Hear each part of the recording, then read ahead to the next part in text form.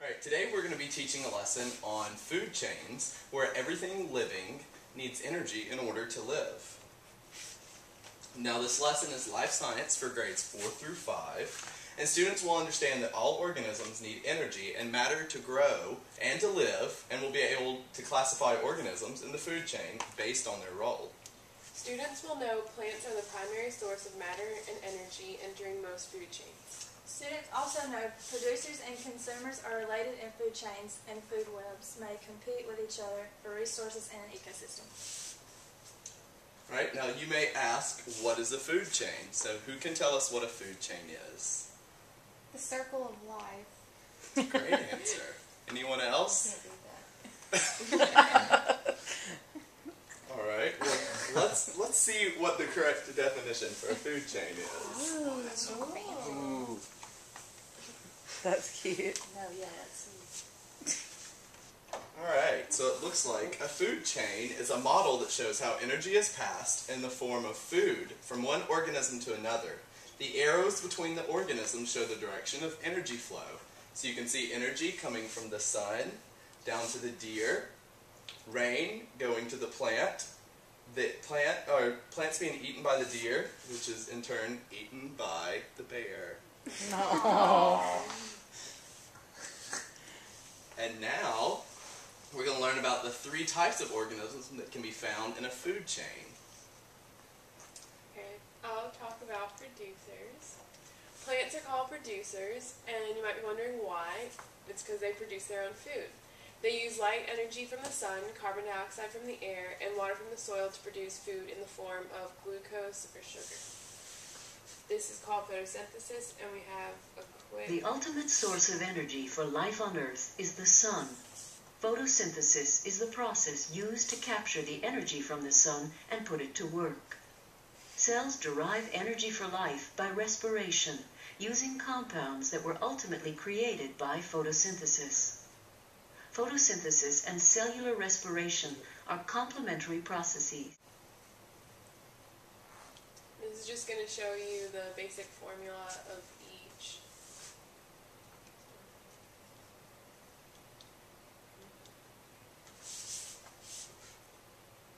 And it's interesting to note that they're kind of the reverse processes of each other. And now Miss Brittni will tell us about consumers. Animals are called consumers. Why? Because they cannot make their own food, so they need to consume or eat plants and or animals. There are 3 groups of consumers. What does each one eat? Herbivores eat plants only.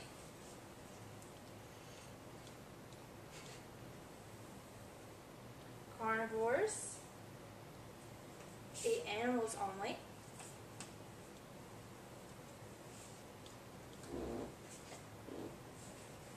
And omnivores eat plants and animals. Now we will have Mr. Brandon tell us about decomposers. Decomposers are fungi or bacteria that play an important role in the food chain. They break down dead material and turn them into nutrients in the soil, which plants use to grow. Now, primary decomposers, meaning some of the main ones, are fungi and bacteria. And when you see fungi, a main fungi is a mushroom. Now, some main bacteria can be seen here. And you see we have worms, or possibly amoeba, and other nasty little animals.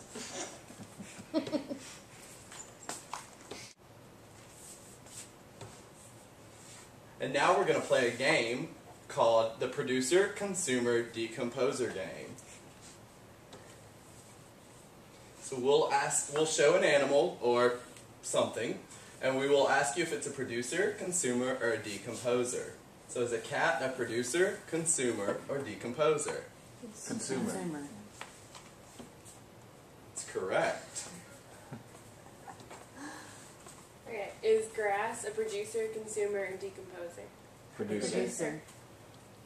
Good job. Is a cow a producer, consumer, or decomposer? Consumer. Good job. Are mushrooms producers, consumers, or decomposers? Decomposers. Great, y'all are doing wonderful.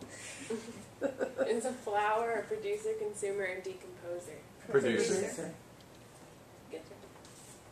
Is a bird a producer, a consumer, or a decomposer? Consumer. Good job. Is a fish a producer, consumer, or decomposer? Consumer. Consumer. Good job. He's eating algae. Are worms producer, consumer, or decomposers? Decomposers. Great job, so y'all didn't miss any. So should we keep playing that game or move on to another?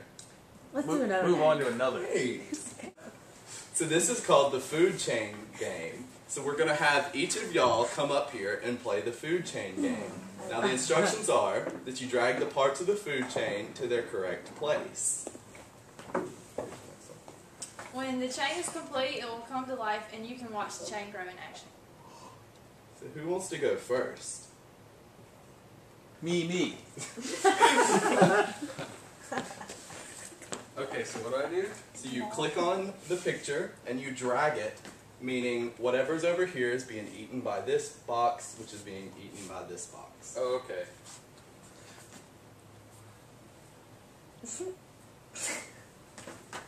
Well, Worms are going to eat the bird. yeah, Oh, yeah. the bird would go.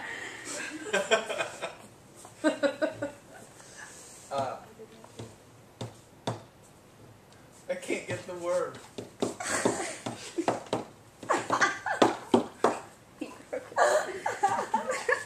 Here we go.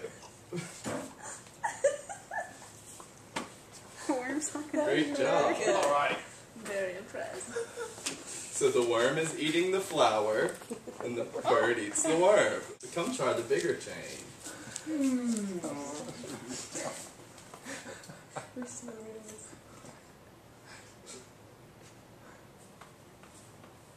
Okay.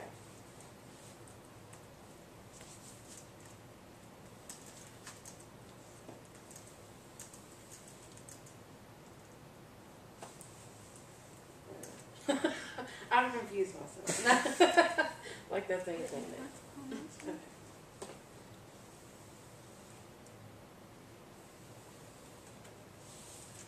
Great job. Come on.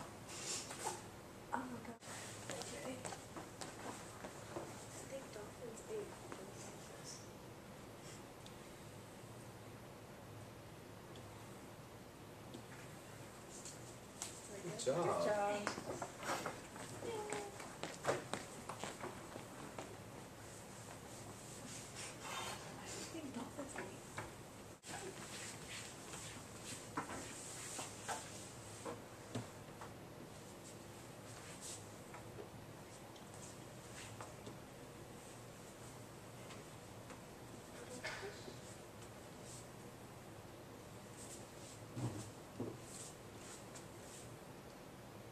Good job.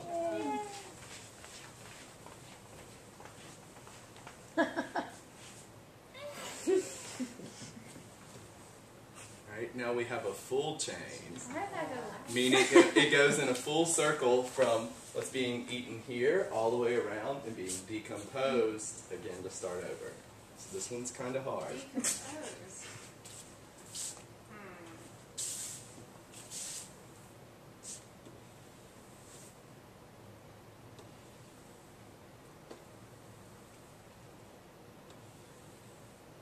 Great job. That was fast. That was good. So in a full chain, you see the grasshopper being eaten by the lizard, being eaten by the bird, and uh-oh, he got sick. He's being decomposed.